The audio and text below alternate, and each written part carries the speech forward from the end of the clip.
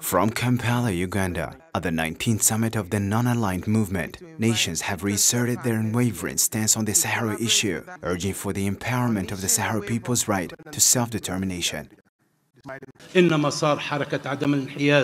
The process of the non-aligned movement, filled with images of solidarity and support for oppressed and colonized peoples, compels us today to endorse the right of the people of Western Sahara to self-determination. The Sahrawi people are deprived of their rights and their legitimate aspiration to organize a free and fair referendum in accordance with international law.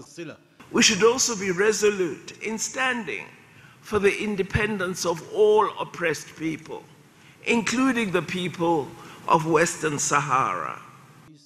Many representatives from the largest international bloc highlighted during their speeches that Morocco is perceived as a state founded on occupation and oppression. They have collectively called for the implementation of resolutions from both the United Nations Security Council and the African Union, specifically addressing the decolonization of Western Sahara.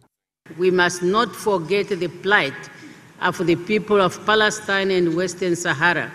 We therefore reiterate the call for the full implementation of relevant UN and AU decisions, as well as respect of international laws and treaties' obligation to realize those rights for self-determination. Leaders from around the world convened at the Uganda summit, underscored the imperative to revive the historical role of the non-aligned movement. They emphasized its significance as a pivotal platform for advocating for oppressed peoples, championing just causes, and combating colonialism. Notably, the Sahara issue has taken center stage, with leaders acknowledging its recent string of political and diplomatic triumphs.